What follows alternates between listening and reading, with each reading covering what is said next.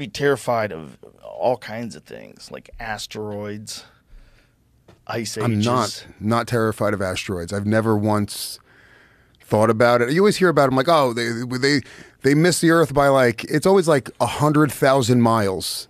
That doesn't seem that close. Yeah, it's just a time thing, Lewis. It's just a time thing. What do you mean? It's just a time thing. We're going to get hit. Yeah. It's inevitable. It's happened thousands of times probably while human beings have been alive. Look. And some of them are big. If an asteroid hits Mars and we hear about it, then I'm going to go, all right, fuck. We're in trouble. Well, they had a big one hit Jupiter once. Oh, really? Yeah, and they really were surprised because the impact was like far larger than they thought it was going to be. But it was an enormous one. Apparently that's what protects us. Jupiter's so massive that it like sucks up most of the asteroids and comets. That's what allows us to not just be pelted all the time, because there's just like hundreds of thousands of these near-Earth objects that are just fucking Joe, why are you trying to scare the audience right now? I don't really know. What is your angle here? I'm not trying to scare anybody. Terrified this right is now. just what I think about all the time. The gas giant regularly absorbs hits from comets and asteroids, protecting their inner solar system worlds. Damn. Yeah, I think they have the photo of it getting hit. But it got hit by some just fucking dinosaur killer. Just some big one. Just shot, boom. Yeah, something like that. I'm like, and that's a wrap. So there you could see it. You could actually see it get hit.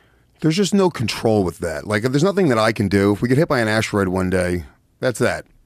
I'm not, I can control not giving myself cancer by smoking blunts every day. Mm. Or maybe that's what's making you not have cancer. Yeah. Damn. Maybe this is my Jupiter. That's my Jupiter saving you. Yeah, that's your Jupiter. There we go. Yeah, just space in general. It's like the most insane prospect ever. This infinite thing that we exist in, and there's rocks flying through it that occasionally slam into the planet and cause civilization to reset. Yeah.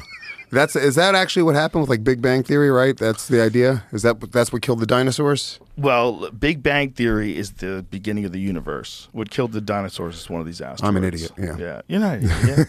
Just don't. I don't know about any of this stuff. Asteroids I don't think about asteroids. I think about them all the time. I think about them all the time. Because I've had these experts on. They've fucking permanently mind-fucked me. Yeah. Especially Randall Carlson. He's this dude that, along with Graham Hancock, they've come up with this theory that human beings got hit by asteroids somewhere around 11,800 years ago. And civilization just reset. Mm. And we were basically like savages for thousands of years. Which totally makes sense. And then the civilization that emerged from that, like Babylon and Mesopotamia, the first civilizations we know of, like Sumer, those were probably a reboot, like thousands of years of chaos before they figured out how to calm down and develop civilization again. Yeah. I don't know about any of that shit, dude. How do you talk to these people? You're a fucking comic. Were you always this dude? You were like super interested in like everything? Because I watch you interview people, and you're really fucking good at like having these conversations with these people in all of these fields.